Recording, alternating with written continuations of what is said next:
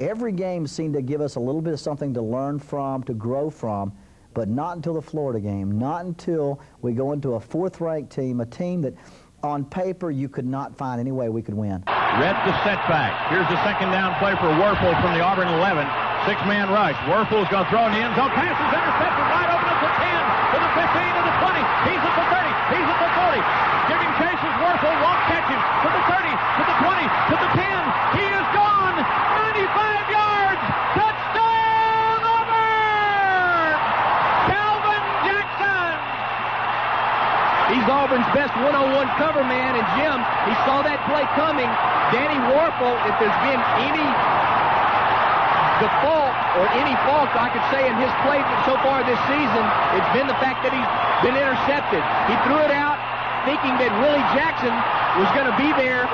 Auburn had two defenders actually on the play. Calvin Jackson, who had 5 passes broken up last week against Todd Jordan and Mississippi State, just stepped in, and it was clear sailing. Danny Werfel couldn't catch him, and Auburn just that quickly back in the ball game because of the Florida turnover. That's what's killed Florida, and Auburn's taking advantage of it. A tremendous defensive play by Calvin Jackson. You talk about igniting a crowd. They're going crazy in Auburn now.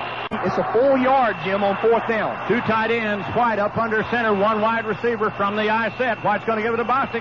Racing to get outside, won't make it. Broke a tackle. He's going to go. Touchdown, Auburn! They have Bostic over on the far flank, trying to turn the corner. I don't see how James broke out of that. He was in the clutches of Ed Robinson and Henry McMillan. They had him by the shirt, wrapped up hopelessly. He was able to spring loose and get his touchdown. Auburn moves on top, ties it up, 27 all, and a chance to go on top with the point after. Harrison Houston comes from the slot to the left. Here's Willie Jackson out on the left flank. Rhett, the tailback. Randolph is at fullback. Auburn showing blitz. Back to throw Werfel. He's in trouble. Werfel gets it away. It's intercepted by Chris Schilling. Schilling to the 30, 35 to the 40. Schilling to the 45. He's at midfield. He's to the 40. Looking for a block. He's at the 25. He's at the 20. Still on his feet at the 15. He is driven out of bounds at the Gator 10. The second interception of the day by the Auburn defensive backs. That time they got the big rush on Danny Werfel. Forced him to throw early. Mike Pelton may have got a hand on the Gator quarterback, and it forced a big turnover, and Auburn is first and goal at the Florida 10. Auburn with 2 wideouts, a 1-point lead. Here's Bostic giving it off to Sanders. End around Sanders. Got clean sailing to the 5. He's in. Touchdown, Auburn! Ball at the left hash mark. He'll have an angle back to the right. Waiting for the snap. The spot. Kick away. Plenty long. Kick is good! It's good! Etheridge, at a minute 21 in the ball game, has kicked it through. And Auburn breaks out on top, 38-35. All right, here's Florida now. Looks like a Big Ben right. They've got Terry Dean back up quarterback in the ball game. Look for him to get his hands on the ball and try to throw to Big Ben. 4th and 10, Werfel. Back to throw, fires. It's Jack Jackson. He's got a first down. Tried to lateral. Loose ball. It's on the ground. Time is out. Auburn has won. Auburn has won. The Tigers have defeated the Florida Gators. Auburn 38, Florida 35. Can you believe it? This team of destiny has come from behind to upset 4th-ranked and previously undefeated Florida. The Auburn Tigers are back. Count on it.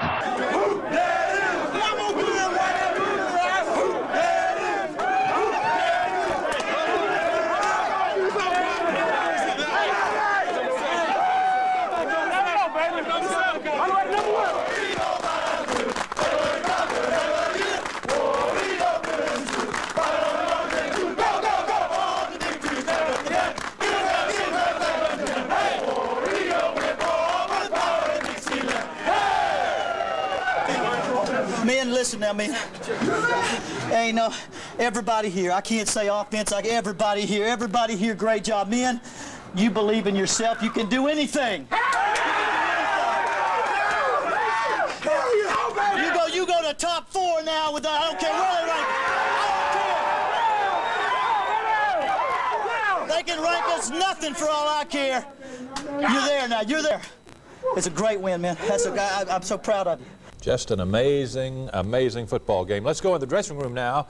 And first off, we will see a couple of really great sights. There's a coach and his quarterback, two brothers congratulating one another, two great players right there. That's wonderful stuff. And there's a former coach and his quarterback. I tell you, Coach Dye was about as excited. I tell you, he's an excited person and loves Auburn, I will tell you. And the fans would not leave, so some of the players went back on the field. Coach, that's Dennis Collier. He had a big win over Florida in Pat Dye's first year at Auburn. I tell you, the fans were great. I had to go out there and lead them in the War Eagle, and the players wanted to go out, and the fans, I tell you, they were a big part of that win. What an effort in the second half. Man. Yes, like I said, even though we came in behind, we just kept our poise and kept our confidence up. They would come out and ball with them. And like I said, we just came out the second half and turned it up a notch and came out with a win. If I'm not mistaken, Brian may have pressured him when you intercepted that ball. Wasn't he on the blitz? Yes, we had a blitz going on, and he just threw it up, get rid of it. And I was right there, just lingering in zone, and I just picked it off. Well, why didn't you score? I got kind of tired down at the end. They were throwing some good blocks for me. And I was cutting and slashing, and I just ran out of gas. When you go into Haines City? I don't know. Right now, I'm just so happy we won today. And it ain't no feeling like this. I mean, this is a big game. It's our 7th win, and it's been a long time since we beat Florida. And I'm just happy right now. And the way you had to do it makes it all the better, huh? Yeah, it took a total team effort. It came down to what Coach had told us. It probably had come down early in the week. He said it'd come down to a field goal, and it did. We was down early, but we kept fighting, and we had a 60-minute plan, and it turned out how we wanted it. Didn't you have pressure on Chris' interception? Oh, yeah. I tried to press the quarterback, and I did. He threw it up. How about Otis? You got these guys to come up here, and they won a big game.